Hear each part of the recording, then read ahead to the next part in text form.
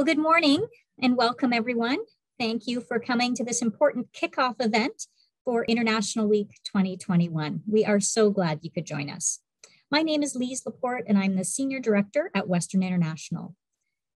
And we'd like to begin our event today by acknowledging the land that is home to our amazing campus community.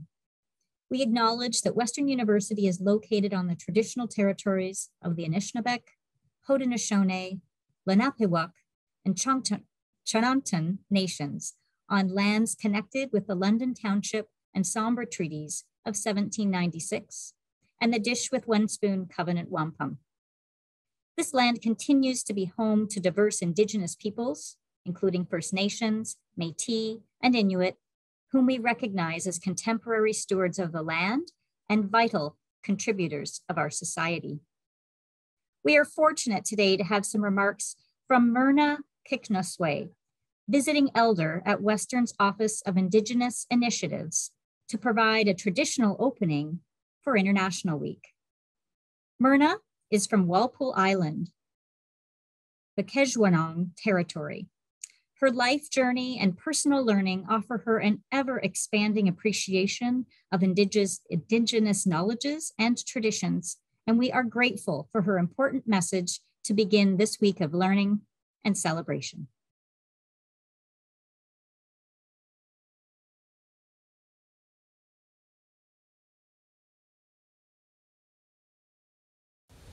Wana bajon and the way magana duck. Ishkate makasin qua and each the cause mondo them. Bakadron and Dunjaba. Buddha water me odawa, Nishnabi Kwandao, Nusvi, Malayan, O Shagnashi, O Bungi. Abajo.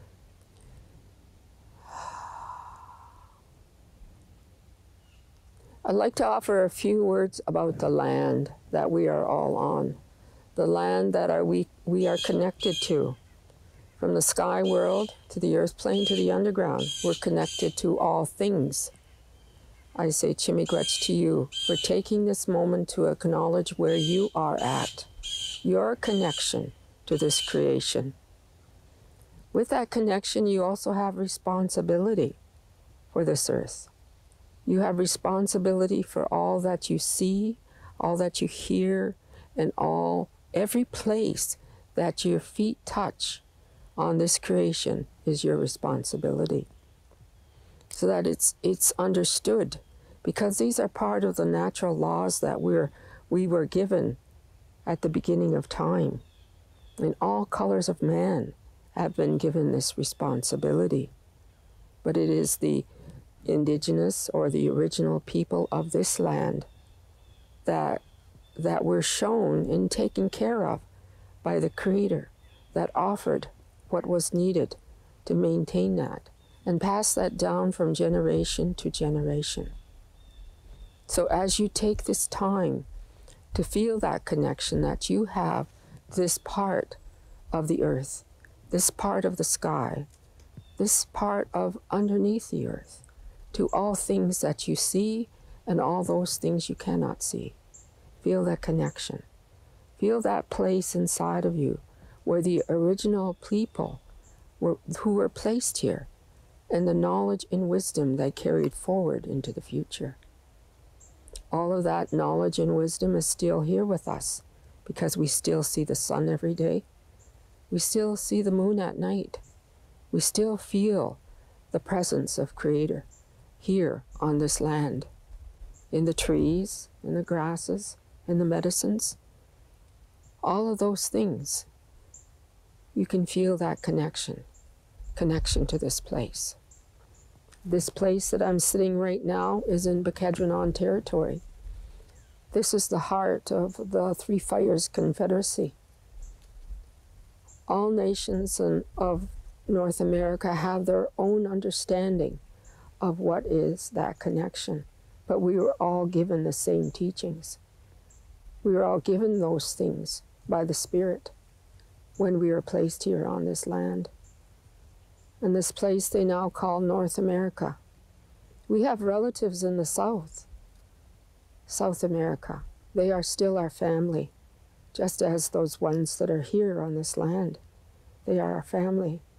Our relatives are here to teach us so that we know without a shadow of a doubt who we are, where we come from, and where we're going. So I acknowledge this land and all the things that the land has for us to be connected to. And I say Chimigwech to the earth, Shkagamakwa, who is the one that provides for us. She's still following her original instructions. Now it's our part as humankind to help her, because she needs help. She needs help in that acknowledgement of this place, so that she too can continue to provide for us into the future, to provide for our children, our grandchildren, and the great-grandchildren that are coming behind us.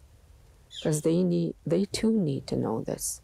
They need to know that they have original instructions and have the responsibility to take care of this creation. Just like to say Chimigwech for listening and acknowledging this place is part of creation.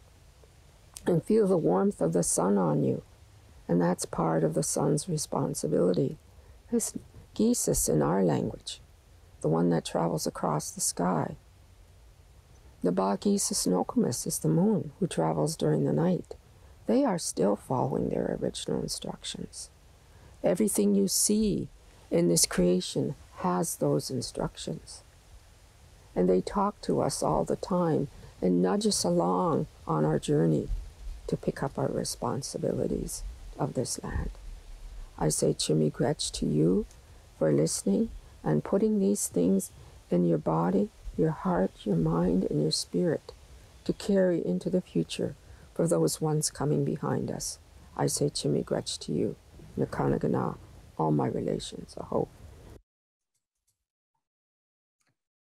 Thank you, Myrna, for your guidance and wisdom as we focus our thoughts and hearts for the week ahead.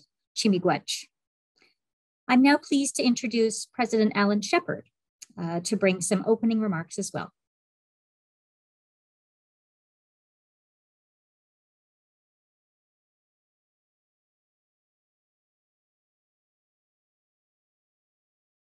Hi, I'm Alan Shepard, President of Western. I'm delighted to welcome you to International Week 2021. International Week is a chance to celebrate the diversity on campus, learn about other cultures, explore global learning for yourselves, and have a little fun along the way. I'm really pleased that Dr. Opiyo Oloya is launching this week with a talk about equity, diversity, and inclusion, and the experiences of our international students. You might know that there are several thousand international students at Western who enrich our campus community in so many ways. Add to that the mosaic of students who come with different experiences and cultures from across Canada, and what you get is an amazing opportunity to learn from one another. Diversity is one of our great strengths at Western, something to nurture and celebrate. So I hope you'll take part as much as you can, seize this opportunity to expand your world, and take advantage that all of our international community at Western has to offer. Enjoy the week. Thanks to President Shepard for his support as we kick off this week. And so as Alan said, this week really is about exploring international opportunities, celebrating diversity, and taking advantage of events and activities to enhance our global learning. And so I encourage you all to visit the International Week website at international.uwo.ca to explore all there is to offer and to join our international event platform and our passport contest. So we are privileged to begin this week with an important discussion about equity, diversity, and inclusion, and to hear from our students about the impact of EDI on their experiences here at Western. So before we hear from our panel, I'd like to play this short video prepared by our students, Nyron Moe and Estella Wren, about why diversity matters. Please enjoy.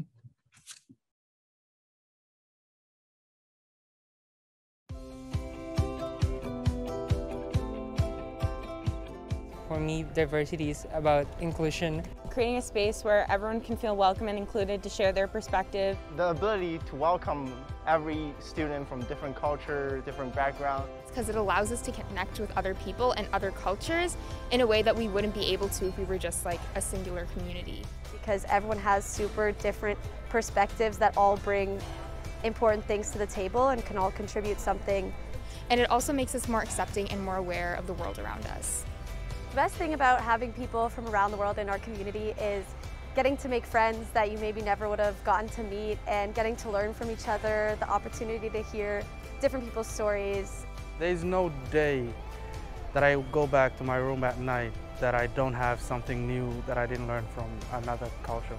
We're not just isolated group of people anymore. We need to interact with other people from other countries. It creates a more welcoming space, a more inclusive community for students and everyone who's a part of the Western community. And it just adds overall to like the community of Western and what we want Western to be. I feel like having a diverse campus really allows us to be involved with other people's cultures and experience things that we wouldn't get to otherwise experience, and just learn and grow from each other. When you're like a minority or something like that, there's always this part of, like, you always want to see someone who's like you. The thing surprised me most is how welcoming everyone is. When I first came here, I'm surprised there's a lot of geese on campus, because to be honest, I never see geese before. The best thing about being an international student is Western has a great international community. Western offers a lot of services for international students.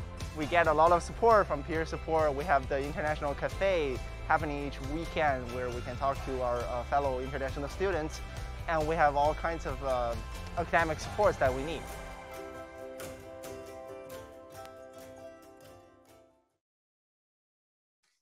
What an appropriate and great way to open up our session. And so thank you again to Estella and Nyron for putting that video together, and to all the students who participated. So now it is my great pleasure to welcome Dr. Opiyo Oloya, Associate Vice President, Equity, Diversity, and Inclusion. As you may know, Dr. Oloya joined Western in August 2021. An integral member of Western's senior leadership team, Dr. Oloya helps to lead, manage, direct, and evaluate EDI values and initiatives at Western, and works closely with diverse groups across campus to promote equity, anti-racism, and accountability. Since coming to Western, Dr. Oloya has been focused on connecting with members of the Western community to understand and appreciate their experiences.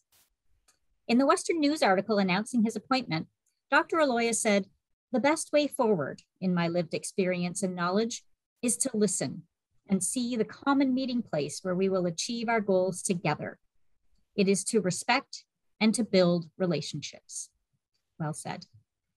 Before we begin our conversation, I would like to thank our student panel, who will introduce themselves to you shortly. Amin, Grace, Elmond, Freya, Inara, and Panache, thank you for being with us today to share your experiences as international students at Western. We're really looking forward to this conversation. And with that, Dr. Oloya, I pass it over to you. Thank you, Liz, for the warm introduction, and good morning, everyone. Welcome to the kickoff to the International Week 2021. I'm truly happy to participate in this opening event, to be able to share my story as a newcomer to Canada more than 40 years ago. But more important, to listen to the experiences of 6 Western international students who have joined me this morning to share their experiences. Now, before I get down to talking about my own experiences, I just want to quickly say that international students, as you heard from them directly, are a big part of who we are as Western. They bring an international dimension, a global perspective that enriches all of us. And for this reason, it is critically important that international students feel welcome and are welcome to Western, and that every effort is made to include them in all aspects of learning, living, and play. And to that end, I want to specifically thank you, Liz, and your team at Western International for working very hard every single day in welcoming and supporting our international students here on campus. Your effort, support, allow our international students to feel at home, away from home. And now I know a little bit about that. I arrived here in Canada on June the 7th, 1981. A little bit of background. I was a student at Makerere University in Uganda. And Makerere University is located in the capital city of Kampala. but I did not grow in the city. I grew up in the village. So really my experience at my career was also new. I was new in the big city, learning to be at the university. We became involved in student politics. And within a short time, I had to leave Uganda and flee to neighboring country, Kenya. And that would have been on March 6, 1981. And then 3 months later, after we contacted the Canadian High Commission in Nairobi, with the UN, they were able to arrange quickly for me and 3 others to be airlifted as refugees to Canada. And so we arrived here on June 7, 1981, via Italy, via Rome, and landing in a foreign country. So I was a foreigner in the capital city of Kampala. I was a foreigner in Nairobi, Kenya, and now here I was 3 months later in a completely new country and a completely new culture. And so I just want to read a short excerpt of what my first full day in Canada was like. This is from a memoir that I've written. It still has to be published. This is the second draft now. So I'm just going to read a very quick synopsis of that. My first full day in Canada began with a summer course in world geography taught by Professor Brian Osborne at Queen's University. He was a jovial man, friendly, and who much preferred to wear turtleneck, sweaters, and a jacket. It was a small class, maybe 20 students in all. All of them were white except me. Unlike my lecturers at Makerere University, Professor Osborne was very informal, engaging the students directly, debating issues, questioning assumptions, and providing ideas. I was not used to that kind of informal interaction between students and professor. The topic that day was about acid rain. The first time I heard about rain being dangerous, something that alarmed me greatly. From what I could gather from the bits and pieces of the conversation in the class, because everybody spoke so fast, I could hardly understand a thing of what they were saying. The rain was stripping the vegetation, killing trees and lakes in Canada. Professor Osborne mentioned that big factories like DuPont spewed a cocktail of toxic fumes that escaped to the atmosphere, only to return as poison to Earth. Now, I'd never heard of DuPont Industries or what its factories produced. The very idea of poison rain was hard for me to think about. As a child in Paminia village, rainwater was refreshingly sweet, so much that during tropical downpour, as village children, we gathered on the veranda to wait for the rainwater to start falling. We happily stuck out our tongues to catch the cool rainwater running down from the blades of grass. On the thatched roof, it was a lot of fun. But the kind of rain Professor Osborne spoke about sounded different, harsh, deadly, and unnatural. Hard as I tried to imagine, I could not visualize walking in such a rain, let alone drinking the water from it. I had to be careful in this new country not to die a premature death from acid rain, I told myself. Later that day, I went for lunch at the cafeteria. Everybody looked the same, they were all white. What I tried to focus on was the essence of the person. So, for example, Lynn was nice and always wore a look of concern on her face. Doris, who helped me with my bursaries, was full of life. I met a student too. Among the first students that I met was Norman, a graduate student with a bushy beard on his face. He was my first guide to show me where everything was. He later told me he was Jewish. He became like a big brother to me, showing me around and making me feel welcome. Food was alien and different. Ways of doing things were different. I recall going to Canada Post outlet on campus to post a letter to my mother.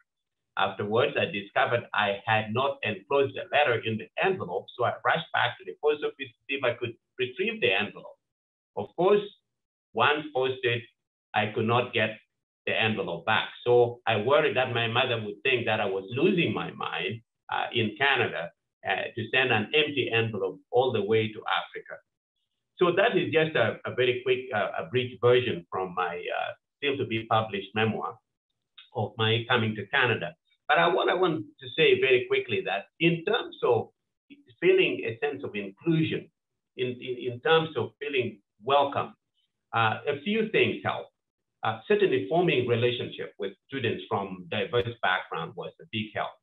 At Queen's, we had the International Center where students from around the world gathered and where activities showcasing different cultures and traditions took place. You could drop there at any time when you were not in class, and you could hang out with other students, share ideas, study, and so on and so forth. The center was always open. And also students from nearby schools in Kingston were brought to Queens to listen to us speak about our background. And that helped us stay connected. In my case, it made me feel connected with my roots because I could talk about my own tradition to Canadian students. And it was during one such presentation that a professor who saw me speak to students suggested that I should consider a career in education. And that's what I did the next year and joined MacArthur College at Queen's University for teacher education.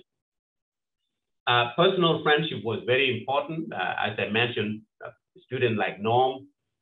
Later on, I met the Tan teachers from Malaysia, Anke from Germany, Paul Murray from Tanzania, and so on and so forth. And this connection was very, very important. It was important that the university was supporting me financially because that helped me a lot, not to worry a lot about money because I had to live and survive. So that support was truly welcome. And then the accessibility by the professors. They were very supportive and encouraging. And that ability to be able to access and talk to the professors about my courses and about whatever issues I had helped a lot to support me as well. Now, there were some difficult moments that I want to share. These moments were moments of isolation. For example, when my grandparents passed away, I could not really share it with anybody because I did not feel that they would understand what I was going through. So that was a difficult moment for me. And then the other part that was also isolating was during the holidays, Thanksgiving, Reading Week, Christmas, when other students were gone. The campus was very, very quiet. And that was, that was a time that was very difficult. Now, the people who were supporting me made every effort to make sure that I was not alone, but I felt that was a difficult time. Later on, though, as I made more friends, they invited me to their homes, and so then, the journey was not so hard anymore because I had friends and I could go and visit other people. So basically, that is my experience. And I want to take a moment now to turn it to the student panels and to welcome them, because I want them to talk about their own experiences too, how they have found it here at Western and how they have managed to move on and to study and to feel welcome and to be part of the diversity and inclusion here on campus.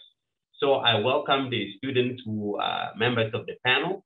I know that I've got Amin, Freya, Grace, Inara, and I met Inara. Inara was one of the first people to welcome me here, by the way. Thank you, Inara. When I came to Western, Inara came and knocked on my door, introduced herself, and she had a lot of great ideas, and she made me feel welcome here at Western. So thank you for that.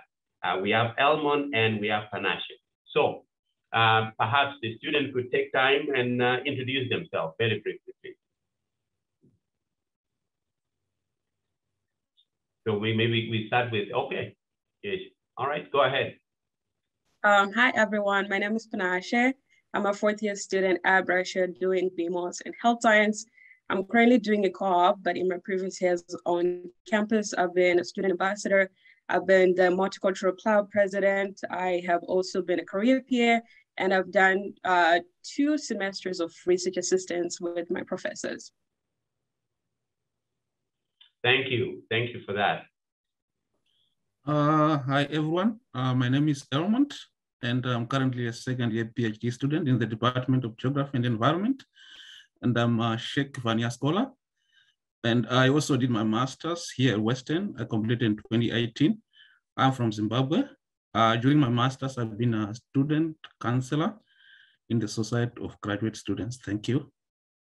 Thank you, Elmon. And I'm sure you will reassure me that I will not die from acid rain. Thank you for that. All right, yes, the next person, please. Hello, everyone. My name is Amin, and I'm from Iran. I came to Canada in April, and I'm a first-year master's student in civil and environmental engineering. And I'm a part of health and safety advisors in residence buildings. It's great to see you all here. Thank you, Amin. Welcome. Thank you. Hello, everybody. My name is Grace, and I am from Ecuador. I'm doing a second career in the Bachelor of Arts in Community Development at Brescia University College, and I'm very happy to be here with all of you. Welcome, Grace. Thank you. Thank you. I think we have a couple more. Are we done? Hi, I'm Inara. Thank you, Dr. Opiyo, for introducing me as well. I am an international student from Uganda, and I'm currently pursuing an honors specialization in international relations. I'm in my 4th year right now, and I feel like I've been involved at Western a little bit. I was a residence don for 2 years, and this summer I helped plan the academic part of orientation, and I'm looking for other ways to get involved in Western campus, maybe through advocacy for other international students. Thank you. Thank you, Inara, and thank you again for welcoming me here at Western. Hi, everyone. I'm Freya, and I'm a 4th-year social science student at Western. I study double major in economics and psychology. I was born and raised in Beijing, China, and I spent most of my life in China. It's actually my 3rd year in Canada because I was back in China for the whole year during the pandemic. For now, I'm an international peer guide and the academic success program peer leader. Both of my 2 positions at Western are mainly helping the international students and also the 1st-year students to get a more smooth transition to Western. And I'm so happy to be here. Thank you. Thank you so much, Freya. And thank you, everyone, for introducing yourself. I think we got everybody. It's fantastic to see the diversity that we bring here, right here on the panel. And so I'm very keen to hear your stories. You've heard a little bit of mine, but I wanted to hear, let's start with Amin, Priya, Grace, and Inara. Just tell me a little bit what your experience has been like as international students at Western. What has it been like? For me, like any other international student, it was pretty hard at first. You know, getting settled, adjusting to the move, getting used to a completely new lifestyle, and living far away from my family and friends. And also culture gap, and not being as good as others at speaking English have been making things a little bit challenging for me from time to time. But I've always felt Western support along the way. And on top of all support, International and Student Center has helped me a lot through amazing programs like English conversation program or a peer guide program and other events. As a newcomer, I've constantly been trying to get better at communicating in English and get more involved and get to know things better around here. And International and Exchange Student Center has been always my go-to place when it comes to this stuff. And a shout out to the kind and super friendly staff over there at IES.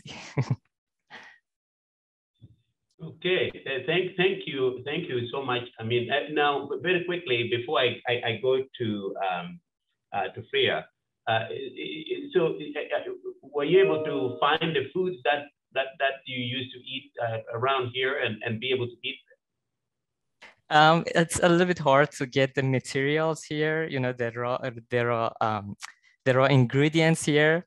I'm trying my best to get to know the spots that have Iranian ingredients to fix the foods here. So yeah, I'm trying my best. Do you know how to cook? Yes, kind of. Oh, okay. I try my best. That makes two of us. Okay, all right. So we'll check out our cooking at some point. All right, thanks for that, Amit. Yeah, Freya, go ahead. First of all, I really agree on what Amin said, that like there's many challenges and difficulties for the international student for living here. But I would say like overall, it's a wonderful experience to study at Western as an international student. Especially in my first year, I was living in the residence hall. I live in Perth, and I feel like students are tightly connected at the time. Because I never lived in Canada before university. So living at a residence hall and connect with local students and other international students is a very fresh experience for me. But I still have a difficult time at the beginning because I never lived independently before university. So when I faced something that never happened before, I was so easily to freak out. And I remember there's a time that I booked a flight ticket, but it charged me twice on credit card, and I don't know what happened and what should I do at that time. I remember it was very late at night and I don't have anyone to help. So I went to the front desk in Perth Hall, and the lady at the front desk spent hours helping me to deal with that problem. I really appreciate her. Like she really helped me a lot. Not only the lady at the front desk, there are many people at Western are very supportive and willing to help international students. I was receiving lots of helps and supports in my entire time at Western. That becomes the reason why I applied for volunteering as an international peer guide, because I want to be supportive and help the international students as much as I can. Thank you. Thank you so much, Priya, for telling that story. And did you get your money back, by the way? Yes, I did. Oh, thank goodness for that. Yeah. So very quickly, do you have a group of international students that you are mentoring now and helping them to settle down as well? Yes,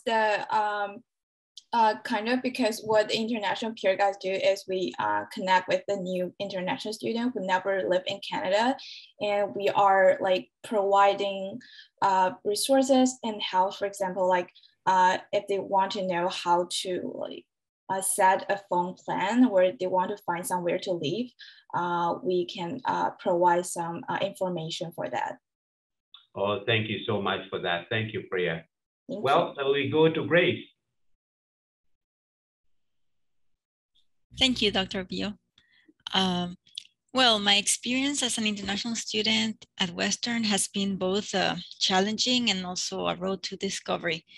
As Amin said, the part of the language is something very significant, especially at the first years. Currently, I have more than 3 years in Western, and of course, I had to push myself to speak out in class because I am actually very conversational in my native language, Spanish. So I felt the drive to participate, but I had this little nervousness because it was not my first language. But also that helped me develop more bravery. And yes, after years, I became more or better at English, but especially academic English. I wanted to make a point about English that is conversational and not necessarily academic, and how that is different from academic English. So because the English you speak with other international students, and especially with more native speakers, it has more of a local cultural component. So it has taken me, even now, until now, more time to develop those skills to be able to establish relationships with more native speakers. So, and I've been very happy in the last semesters that I have been able to become involved in more project-based courses, because those require students to be involved in a work relationship with other students for a semester or for a year. So that has helped me a lot in this other kind of English, which is conversational and more casual, informal. Yes, so in that sense, the language has been a challenge, and also culturally because of the culture shock, but also it has helped me, and in this part, I mean, it has helped me discover myself and discover many things. That it has helped me discover difference and become curious about it, to try to work in that context of difference. And for example, I have learned that different doesn't necessarily mean wrong, it's just different. The people are good, even if they have different ways of doing things. And yes, and also it has helped me discover myself and my identities, because I have compared the ways that, for example, my race or ethnicity is construed in my home country, Ecuador, and how these aspects of me have been construed in Canadian culture, in the Canadian society. So it has pushed me to better define my identities in that respect. So yes, that's pretty much what my experience has been as an international student. And lastly, I wanted to give a shout out to the Western International and International and Exchange Student Center, because they have truly been a support. And yes, from knowledge about where to get winter clothes and how to get to those shops, to being able to know other international students and cultures, which has been very enriching.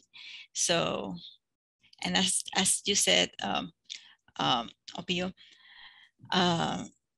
holidays are a difficult moment, and the Western International has been very significant, helping in that, to feel connected with others in those special moments of the year. Thank you so much. Great. Very quickly, before I move on to, to Inara, very quick question. One of the things that I stayed with me, even to this day, is my language. I speak Luo, which is my mother tongue from northern Uganda. And sometimes I find myself thinking in English, but sometimes I'm thinking in Luo. And it just depends on what it is I'm thinking about. And even when I'm thinking about concepts, I might find myself thinking in Luo first.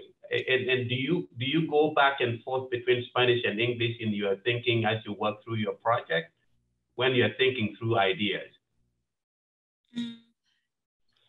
Actually, the more I am able to be in conversations with native speakers, or let's say only English, the less I think in Spanish. Okay. But yes, but there are those differences that they still exist, and sometimes I end up speaking Spanish, but with some English grammar, and my partner says, "Hey, you're not speaking proper Spanish," or the other way. Like, but it's difficult. I tell him it's different. It's difficult to say this idea that I want in Spanish. English is more proper. So yes. Okay. That's Thank you so much. Thank you for that. Okay, we go to Inara to answer that bit as well. What has your experience been like, Inara? My experience has been like a roller coaster of adulting and growing up.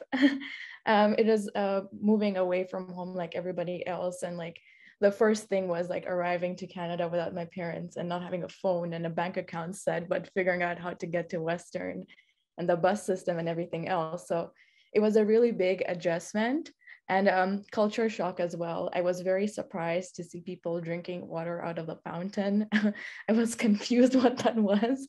And it was really funny because that was my first thing I saw when I saw the airport. And another really thing that has stayed with me is like how being in Canada has taught me a lot of resilience, and like appreciate the kind of resilience international students have to experience. For example, navigating the pandemic by yourself, not being able to see your parents, but staying connected in a different way. And along the way, I made so many relationships that has enriched me as a person. For example, even if I couldn't see my mother that I missed a lot, I had like a Canadian mother who would always invite me for Thanksgiving or check on me during the pandemic. Or a mentor from my workplace called Brent, who really showed me that the sky is a limit on how you can be creative and express your ideas while being true to yourself. And so I feel like throughout this day, my time in Canada, I've become so much more confident. It has helped me find my voice and like teach me that I can experience and learn so many new things while experiencing it with other international students as well. Wow. Now, I'm not going to let it pass. Number one, I'm going to acknowledge that there is a Ugandan flag behind you there. That's a flag that I grew up with. But secondly, you grew up on Kololo Hill, not Kololo Hill. Is it Kololo Hill in Kampala? It was old Kampala Hill. Like yes, all around Kibuli area there. Yeah. Okay. So tell me, when you came here, what part of Kampala did you find here? Did you see anything that looks like Kampala, or there was nothing at all? I think the biggest part of Kampala that I found here was other Ugandans, because it made me feel like home. And this is how like I gained so much a stronger connection, and I found a community and family from here. So just like an example was I was working at a residence dorm at Essex Hall, and then I heard a very Ugandan accent at guest registration, and I was instantly drawn to David. David Walugembe was a PhD student. To turn out that his PhD, I think from the Makerere School of Public Health, was my friend's dad. And so like reminiscing and talking about like small things about Uganda, or like going to the like African store and making posho and beans, which is like Ugandan delicacies. So that was very nice. But just a reflecting point was that one question that I realized that international students sometimes have to really explain from or find an answer to is where you're from. Because it's like, okay, should I say my nationality, where I was born, where my parents are from, where did I grow up, and where have I lived? So I think that was like the biggest crisis I had to answer the question of where are you from? I think that is a good point. And we'll come to that probably if we have a little bit of time at the end, and I will probably ask all the panelists, you know, to talk a little bit about that experience of where you're from question. But thank you so much, Inara. And I have another set of questions that I want to ask the others to chime in. And at Western, we say we embrace diversity and inclusivity. Has that been your experience? So this is for Amin, Grace, Elmon, and Panache. So Amin, we start with you again. Yes, definitely. It's been my experience with staff and employees here at Western. I've never felt felt left out or anything I can think of like huge thing, because of coming from overseas. But you know, there have been times when I felt not included as much, for example, in the conversations with our younger peers. But I feel like we can't completely put it on anyone else. You know, I'm pretty sure a huge part of it is because of the culture gap that I mentioned, or not being as articulate as I should be. So very quickly, what are those moments when you don't feel included? What would be going on at that moment? You mean in personally? Yeah, when you have not felt included, you said, you know, with the younger peers, sometimes you don't feel included. Like what would be happening at that moment, that specific moment?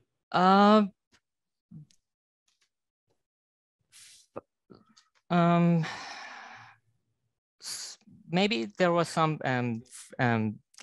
cultural related conversations that because I wasn't born in Canada, I couldn't contribute to, or the things that because of the culture gap, I wasn't aware of.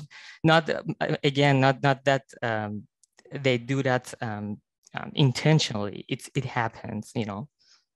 Okay. Oh, thank you so much. Thank you for that. Okay, we go to Grace. Thank you, Dr. Oloya.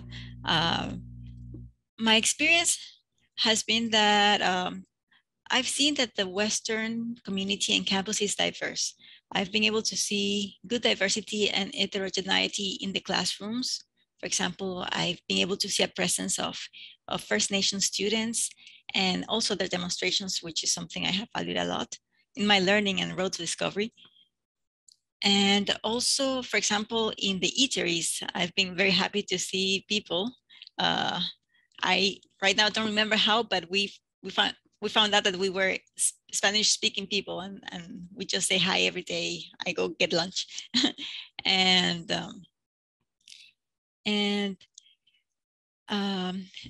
inclusivity also. I've been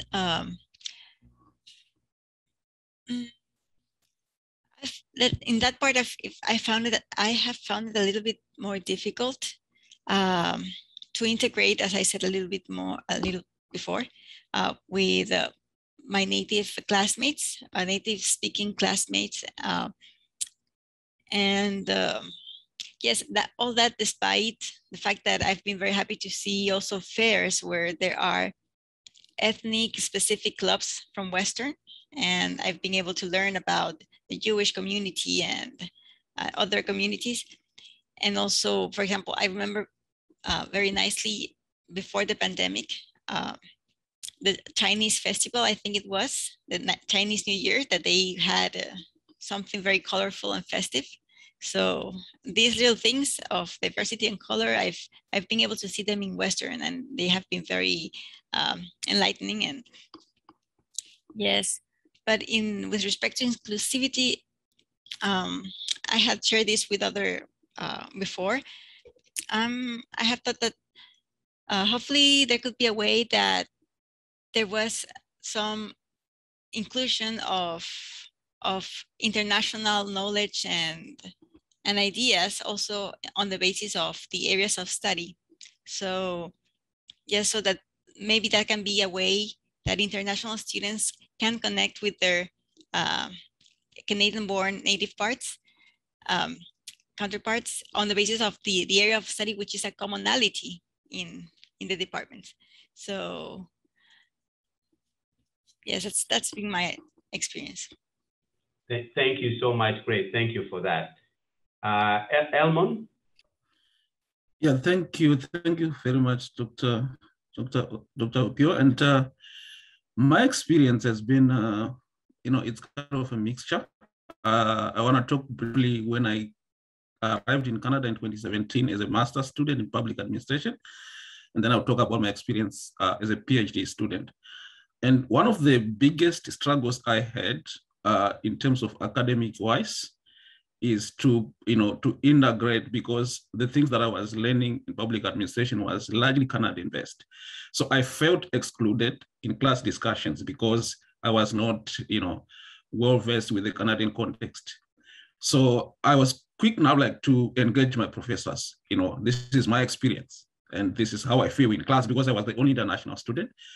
And they were open enough to say, you know what, you can bring on your home experiences, and then we, in the class discussions, we can find ways to explore, the common areas where there are common areas in terms of your experience back home, and what does that mean in your own context. And it was very helpful for me, because I ended up, participating in class and being able to share my own experiences.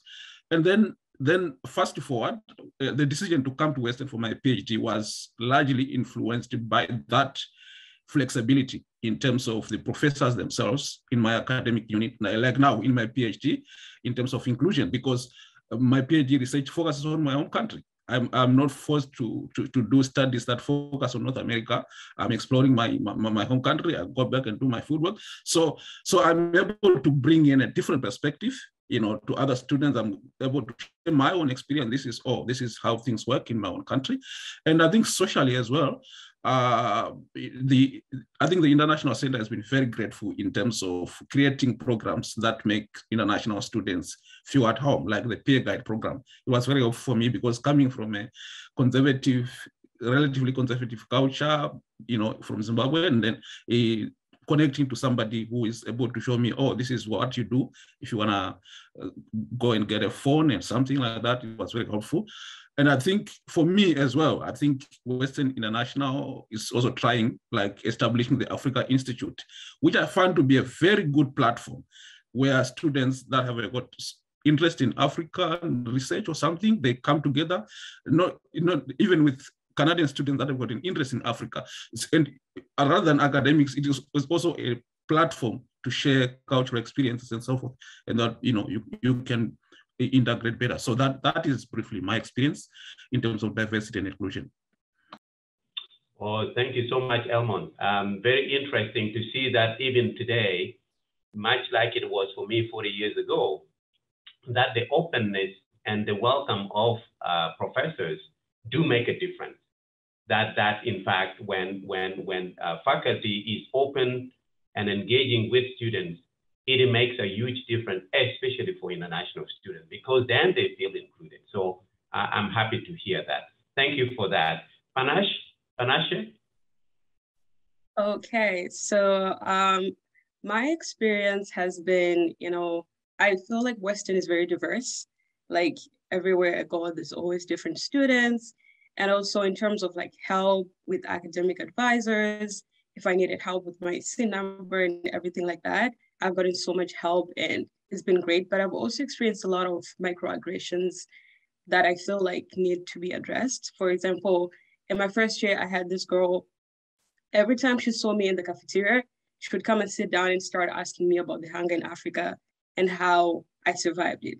And it's good curiosity, but some of the questions that I would get about whether we have cars, whether we have roads, it's like people still have this idea that Africa's like all of us just live in a bush somewhere, and also it includes having like two of my professors spend the whole semesters like just pointing at me when I raise my hand because they don't want to say my name because it's difficult for them.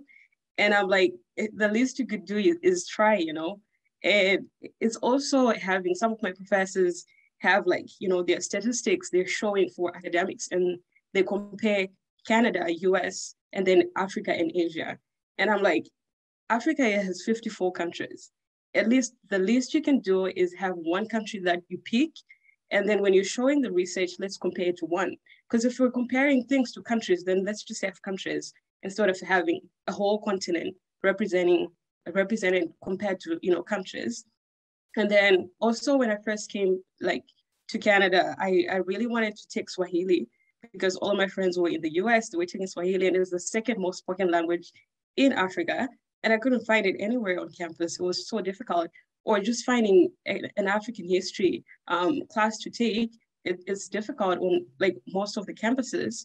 So I feel like there's still some work that can be done, to be more inclusive and, to have professors, move from showing when we're talking about Africa or Asia, showing this one hungry child as a picture, changing the narrative.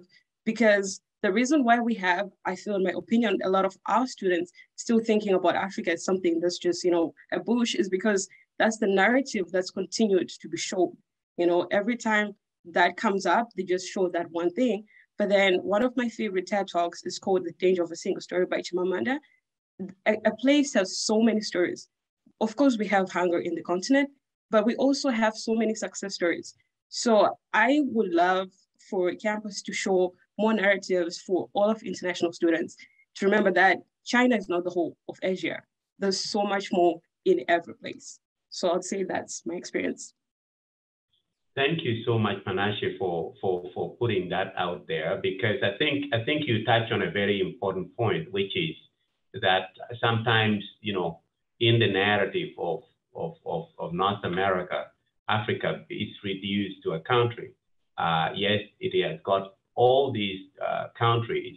And I might add, even within the countries themselves, there are so many languages. That's why when I said I speak my mother tongue Duo, I was very specific that it is spoken in northern Uganda, because you drive 50 kilometers down the road towards Kampala, south towards Kampala, and the language changes. And I'm not talking about dialect. I'm talking about a complete linguistic change, a complete language. So it's not like the dialect, the language roots are the same, and it is just a matter of the dialect that changes. No, we are talking about an entire language. So I've always said, and I'm like you, Panache, I wanted to be able to learn at least another Bantu language, from the south. I came from the north, I speak Luo. I always wanted to learn Luganda, which I know Inara speaks a little bit probably of Luganda. At least that is, she greeted me in Luganda, which I don't speak because I did not stay long enough in Kampala area to pick up the language, but I've always been interested. So you make a very good point that there's a lot of work to be done, a lot of work to begin to show that, the world is a much bigger place, and with all the complexities and all the diversities, and we need to be able to reflect them here at Western. So that is what the office of EDI is working very hard to do, to begin to create that opportunity where we bring in other perspectives, other narratives, other voices, so that students, staff, and faculty, everybody have opportunity to hear and to see the diversity that is out there, and also here at Western. So thank you so much for bringing that up. All right, so we go to another question. And this is a question that I'm going to ask Elmon, Freya, Inara, and Panache yourself. If you could wave a magic wand and change one thing at Western today, what would you change? So I'm going to leave it open. Any one of you can start. Yeah, for me, my suggestion could be a bit radical, but I think we need to move away from cosmetic diversity and to real. In terms, I would want to see, even in the academic units themselves, more inclusion and diversity, because in some departments, it might be like 100% white, and then it creates a challenge for students to feel welcome. I'm not saying there might be bad professors, no, but I'm saying it could help, the university, if it could, in terms of their recruitment policies, try to make sure that there's a balance, so that, we create that environment at that particular micro level. Thank you. Thank you for that, certainly, and I agree with you, and it is a concept, an idea that I've been, one of the first things I've engaged is, how do we begin to include diversity in the rank of our faculty and staff? And one area is in the recruitment process itself, where in my mind, you have to make sure that the candidates that you are interviewing reflect diversity. Because if you don't have that, then already that's problematic. But the question then becomes, how do you know you have diversity? So that's a process that I am engaging right now, right across campus, is that there should be opportunity for self-identification. When somebody applies to Western, they should be able to self-identify themselves. That, I'm Black, or I am a person of color, or I'm a woman, and so on and so forth. Because that then allows us to know that the pool of candidates that we are interviewing for any opportunity, whether it is faculty, whether it is staff, that there is diversity. Because if there is no diversity, then the question is, why isn't there? And in the why, it may mean that we need to recalibrate. We may need to begin to target, different areas, so that we let people know out there that Western is open to diversity.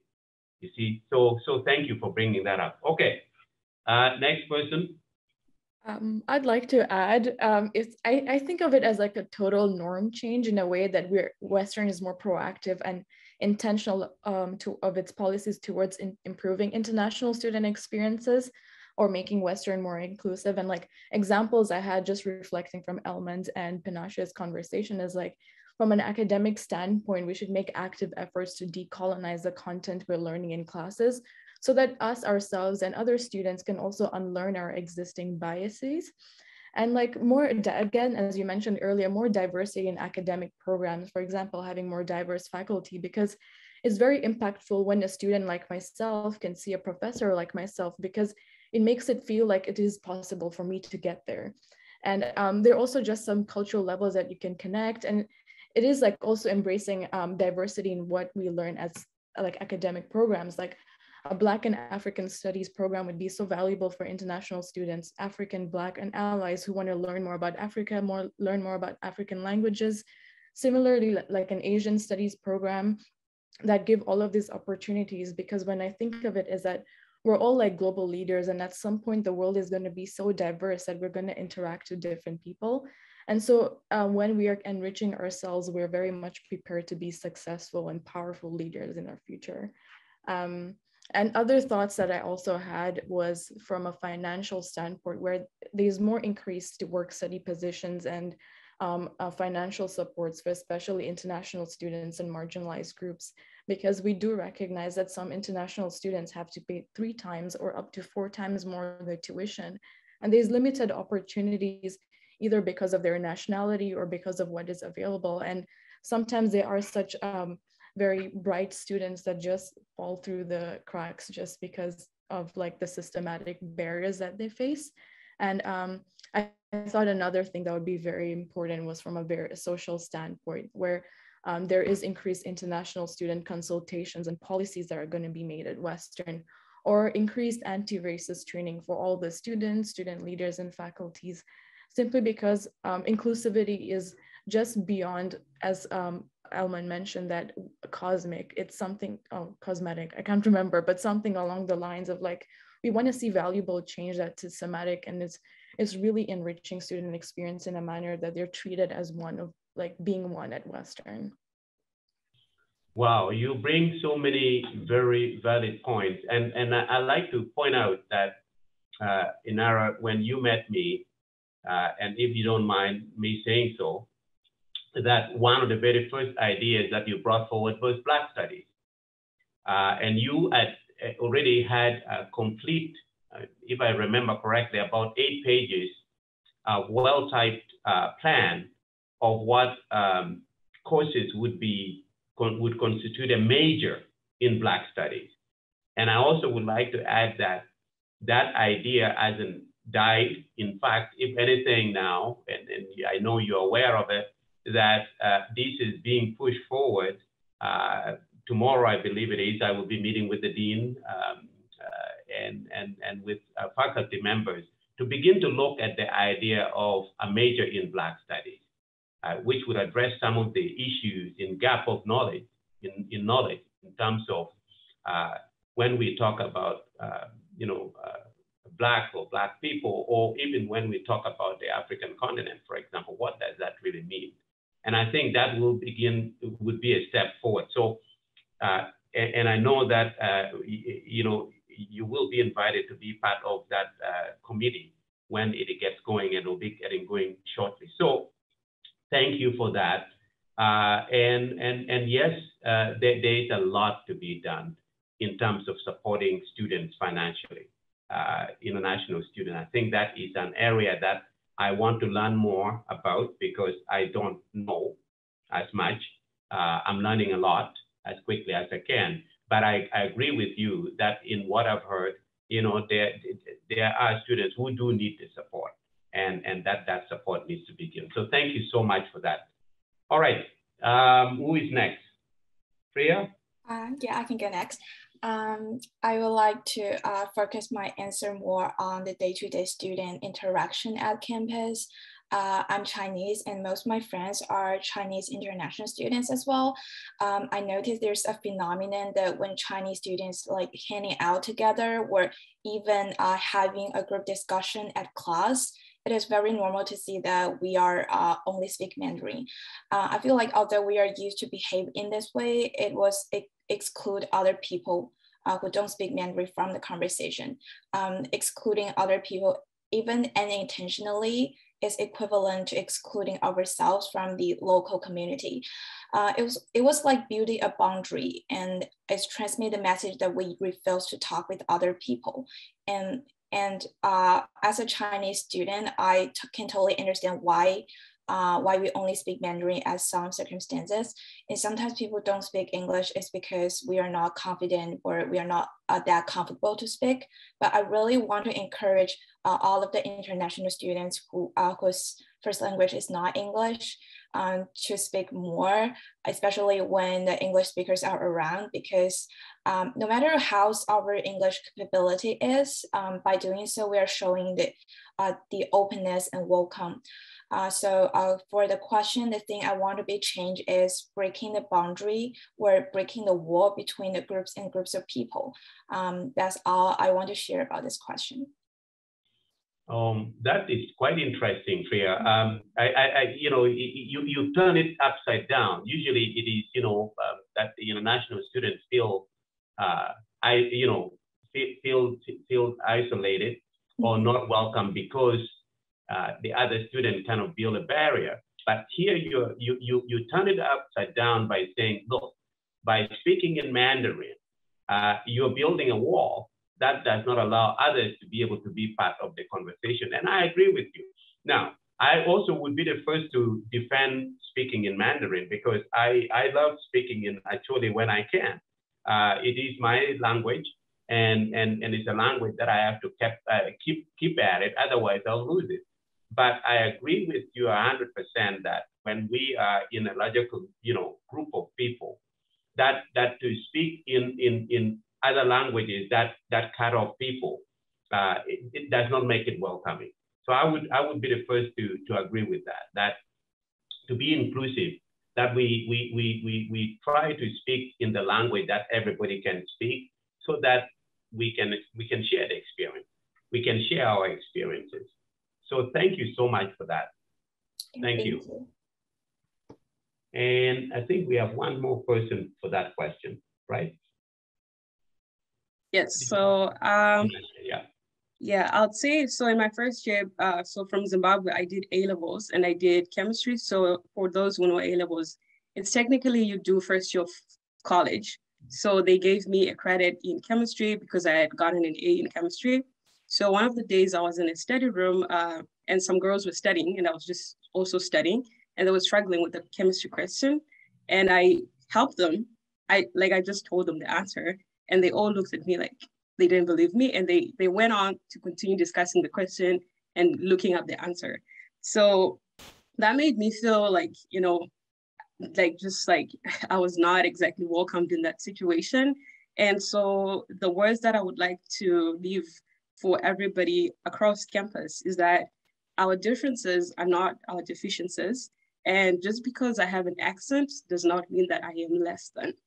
So just, so that we all treat each other the same way you're smart, the same way that we got into Western, the same way you got in is the same way I also got in. And I want my fellow students to understand and remember that. Thank you so much, Panache. So we have a little bit of time, and I just want to come back to that question, which was raised early on, and I think it was could have been you, Panache, who raised that. The "Where are you from?" question. I laugh because I still get asked that question too, and I still struggle with it, even after all these years, 40 years later. And I struggle with it for two reasons. Number one, I'm thinking to myself, okay, is it because of my accent that somebody is asking where I'm from, or are they really curious about knowing more about me? And so if they, it's just my accent, What does that really mean? So I have always, it depends on where, the situation. Let me put it that way. Sometimes if I'm asked where I am from, my answer would be from Newmarket, which is where my home is, north of Toronto. And then that way it'll force the person to clarify whether they meant where am I really originally from, and if that was the question that was being asked, well then they should ask it. But I'm not keen to clarify it unless they let me know what exactly they were aiming at, because maybe they meant where am I from? Yeah, from Newmarket. I'm not from London.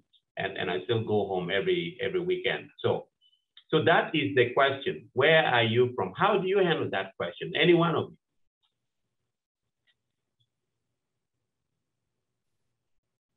So in the summer, I worked at Pillar Nonprofit for EDI, and I was doing some research. And the director that I worked with told me something that I've kept in my mind. And she said, sometimes the question, where are you from, automatically suggests that you mean that I am not from here. So I think, like you said, it depends on the situation. And she mentions that if you're starting a relationship with somebody, it's better that the first time you meet, you don't get to like, where are you from? In that, like, where are you from question, but just get to know them. And then as the relationship builds up, you can now go and be like, I noticed that you have an accent. Are you from Canada, or you grew up, like you were born somewhere else? That way, it doesn't sound like you're suggesting that I'm not from here, right? So I find that it depends with the situation. Sometimes you're in a situation where it feels like the person is just like, your accent, you're not from here. But some people are from here and they do have accents, So I think it's a very tricky question. And it always depends with what situation you're in. Thank you for that. Thank you, Panache. Anybody else want to throw in there? Go ahead. I kind of use it as an avenue to say that I can have many identities, and every part of my intersectional identity just builds up to me being an amazing person. So when someone asks you where you're from, I say Uganda first, because that's where it's an avenue to educate them that you can have people from different backgrounds, from different countries, to still be the identity that they identify with, if that makes sense. And sometimes just breaking that barrier of talking about my experiences and being more open, it kind of builds an avenue where I can learn from the other. So while in one way I do experience and I do understand, like from the accent, I have also experienced subtle microaggressions when I say I'm from Uganda, and how it's like a debate on like whether I am really from Uganda or not. It teaches you a lot about the person you're across talking to.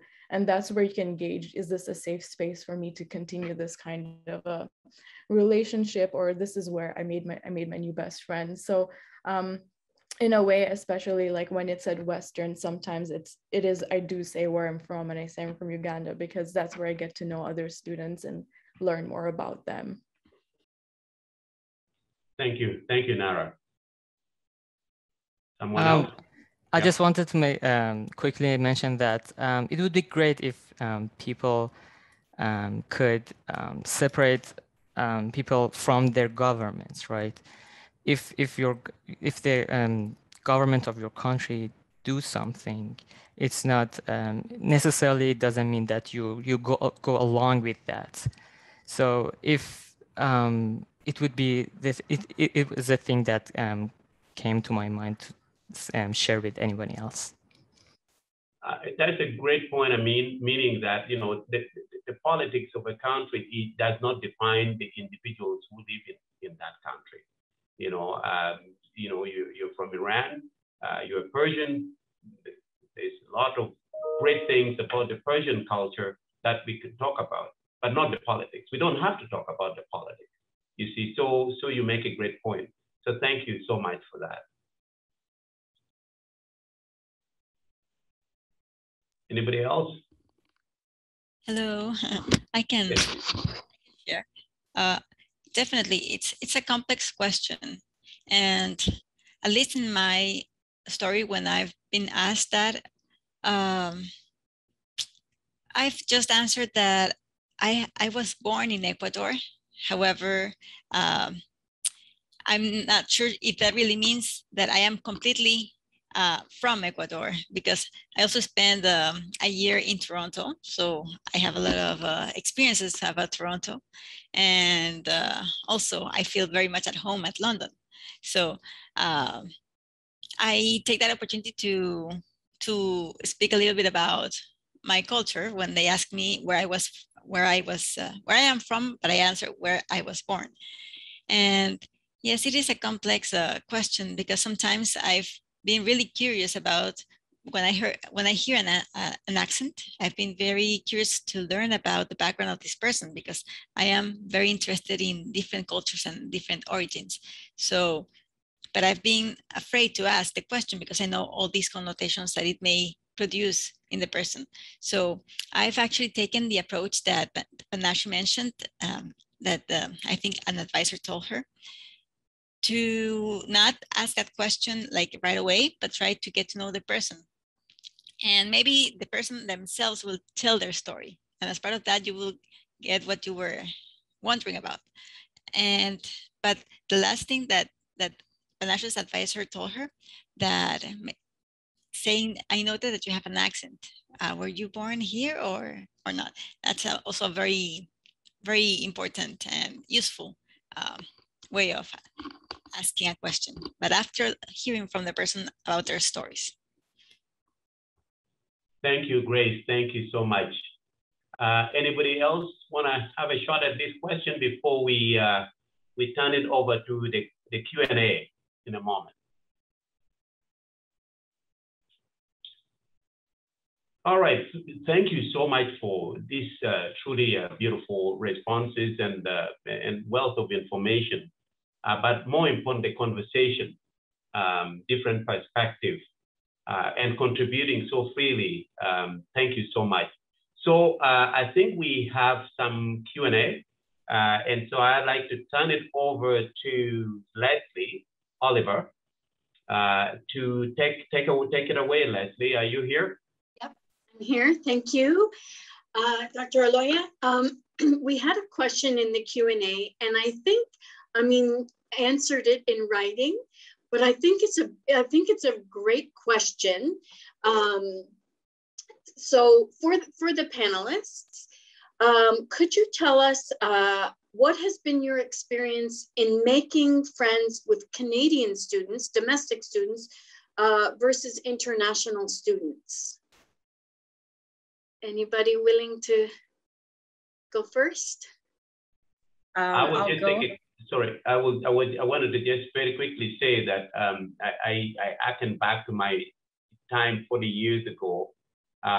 It was certainly making friends with Canadian students was equally important as making friends with international students. So I was able to make friends, both with Canadian students and international students. Thank you. Sorry, Panache, you go ahead. Yeah, so I'll say, I find for a lot of international students, it's easier for them to make friends with people from where they come from. But that wasn't the case for me because there wasn't a lot of Zimbabweans at Barsha. So I had to go out of my comfort zone. And I find for me, making friendships with other international students and Canadians was equally the same because they were all people with different cultures than mine. So I'll say right now, I have a very diverse group of friends. I have Canadian friends. I have friends from the Caribbean countries. I have friends from other African countries. And it's challenging in the same, it's less challenging with other African friends because when I mention certain things like the academic system, like going to Form 1 instead of going to grade 8, they understand so easily. And I find that sometimes with my Canadian friends, I have to explain so much. So that's like some of the differences that are there, but it's not very challenging when you're friends because you're doing it, like Inara mentioned, in a safe space. So you're doing it with somebody who understands you and who is your friend. Thanks, Panache. Anybody else want to address that question? I can go. Sorry, go ahead. Thank you. I guess I just wanted to add to what Panache said that I think it's been a lot more easier for me to make friends with other fellow Africans because we just have this instant connection of like, oh, where you're from, what was your childhood experience like, and things like she mentioned again, like when you're talking about Form 1, you don't have to explain, or when it's like certain things that are so African that you do in your mannerisms that like you joke over. So it's like it instantly makes it feel like home because they are the immediate reminder of what home is like. And so there is like this subconscious connection that it's very quicker for me to make more African friends, or like international Indian friends as well, because we do have that cultural connection. But that doesn't disregard that the importance, as Dr. Oloya mentioned, of Canadian friends, because throughout my process, I grew up a lot. I came here when I was 18 years old, and now I'm 22 years old. And there's a lot of growing up I did in the process where everybody that came into my life added some value to it. And to recognize that there's so much to learn from the Canadian students. It was challenging initially because of the culture shock and just looking for comfort, but it also talks about how resilient international students are in making a new community their own and then blending in. So throughout the process, I was able to find a lot of Canadian students, immigrants who also have similar experiences that as myself that we can connect with, also, or other just Canadian students that I meet in class, and we have a lot of common interests or things we're passionate about. So in a way, being in Canada and being around in a very diverse environment taught me to learn more about the individual and what I like about them and how we connect, and then where they're from or their background kind of becomes secondary. I love when you said everyone added value to it. I really, that resonates with me. Thank you. Freya, did you have something to add? Yes, I just have a little short answer. I agree with Panasha and Inara that I would say like focus more on the individual rather than the country or culture, because when I was in my first year, I feel like making a local friends is like a big challenge for me, because I expect the cultural differences is so large, but actually it's not. For example, like I find that people are talking about constellation when people are first met. So it's like a global first met question. And yeah, we are pretty similar in every culture. So focus more on individual. Yeah, that's what I want to say. Thanks, Freya. Another question. Oh, Grace, were you going to say? Perfect. Go right ahead. Thank you, Leslie. I wanted to say that I think for me it's been easier to make friends with people from the international community, probably because we have gone through similar paths and share similar situations, even if they are not from my own country, because as Panache situation also, there are not many Ecuadorians in London. So it's been good to make friends with the international community, but also with Canada-born classmates, especially. Well, I've noted that when I've been able to make Canadian-born friends, they've also had like, let's say, not an Anglo-Saxon background. Yes, so they have also the cultural components from London and Canada, but maybe they can relate a little bit more to other cultures and to accents. So in those cases, it's been easier for me to make friends with domestic students, but not too much with most of them. So I would really appreciate to be able to connect more with more domestic friends. Thank you so much, Grace. I think that brings us up to our time. So I'll hand it back to you, Opiyo. Thank you, Leslie, and thank you every single one of the student panelists for giving freely of their time this morning to talk to us, to have a conversation, but I think to educate us also, and to bring the fullness and the richness of what we have here at Western. And the perspective that they bring from various backgrounds. I think that is what makes this university so unique and so welcoming. So thank you so much. I hope that we'll have opportunity. In fact, I like to invite you we'll have to find time, and I'll buy you the dinner. I'll pay for it, okay? I'm just gonna put it out there so that we can continue this conversation. I'll find the time that works for every one of you. I know you're all busy right now with studying, but I'm sure we can find some time just to get together and continue this conversation. But thank you so much for your time. And I also want to thank the team at Western International. It takes a lot to pull something like this together. It's a lot of work. I know the work that went behind the scenes, but know that your effort is well rewarded, because this opportunity where we have opportunity to converse, to share, to make different voices come across campus, that is what diversity is all about. So thank you, Liz Laporte and your team for this great opportunity. And I wish everybody a beautiful International Week 2021. So I turn it over to Liz. Thank you so much for your very kind words, Opiyo. And I just want to echo your comments about the students. So to each of you, to Amin, to Inara, Grace, Freya, Elmond, Panache, thank you for sharing your stories and for your candor. It's not always easy to share such personal information and stories, and particularly when there's things that maybe didn't go as well. But your feedback is critical to the work that we have to do. And so I really, really appreciate your willingness to join us today and for all of your great stories.